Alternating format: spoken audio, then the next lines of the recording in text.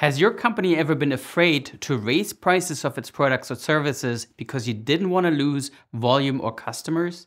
Have you ever wondered how much volume you will lose when you increase your prices?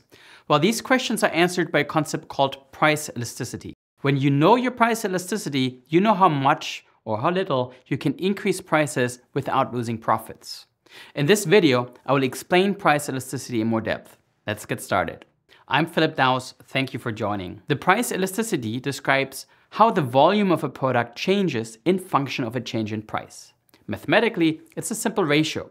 It's the division of the volume change as a percentage over the price change as a percentage. The resulting elasticity is a unitless number, and it's almost always negative, though it's typically expressed and discussed in absolute terms. So when people talk about an elasticity of -4, they essentially talk about high elasticity of 4. Let's look at a simple example. In this example, a company sells 100 units of a product at $100 per product. So it has revenues of $10,000.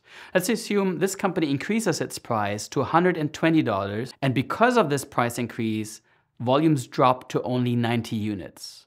So a price increase of 20% leads to a volume reduction of 10%. The price elasticity in this case is -10%, the volume change, over plus 20%, the change in price, which equals -0.5. Here we are talking about an inelastic demand because the percentage change in volume is lower than the percentage change in price. This company earns revenues after the increase of $120 times 90, the units, equals $10,800, again after this price increase. Now let's assume a second scenario. Here the same company, when increasing the price to $120, is only able to sell 70 units. So an increase in price by 20% leads to a volume reduction of 30%. So the elasticity is -30% over plus 20%, or -1.5. In the second scenario, we're talking about an elastic demand because the percentage change in volume is higher than the percentage change in price. Revenues decrease to $8,400. Please note that in both scenarios, an increase in price leads to a decrease in volume. The elasticity is nothing but the slope in the price demand curve, and it describes how much volumes are reduced when prices go up. In the first scenario of an inelastic demand, revenues of the companies increase, and on the other hand, in scenario 2 with an elastic demand, revenues decrease when prices are raised by 20%. Having elastic demand does not necessarily mean that a company cannot or should not increase prices, particularly when we assume that the company is trying to optimize profits. To prove this concept, let's assume that in the base case, the current gross margin of this company is 20%. So to simplify, it makes $20 per unit, and consequently, current cost per unit sold are $80.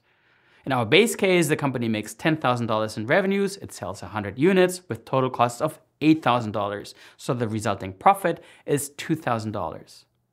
In our first scenario, when the prices increase by $20, units sold drop to 90, which means that the total costs go down to $7,200. With revenues of $10,800 and reduced total costs, profits increase to $3,600. In our second scenario, revenues drop to a mere $8,400 after the price increase, but the costs decrease also to $5,600 due to the decrease in units, and the company earns profits of $2,800. In other words, even in scenario 2, profits have increased by 40%. So given current gross margins, in this scenario of elastic demand in which both volumes and revenues drop, a price increase could make a lot of sense if the company ceases to optimize its profitability.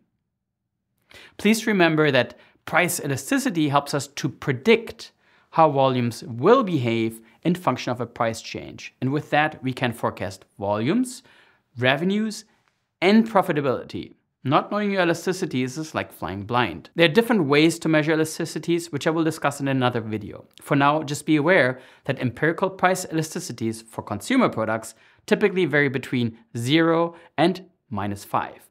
Elasticities beyond -5 are extremely rare and typically more linked to promotional activities or external effects.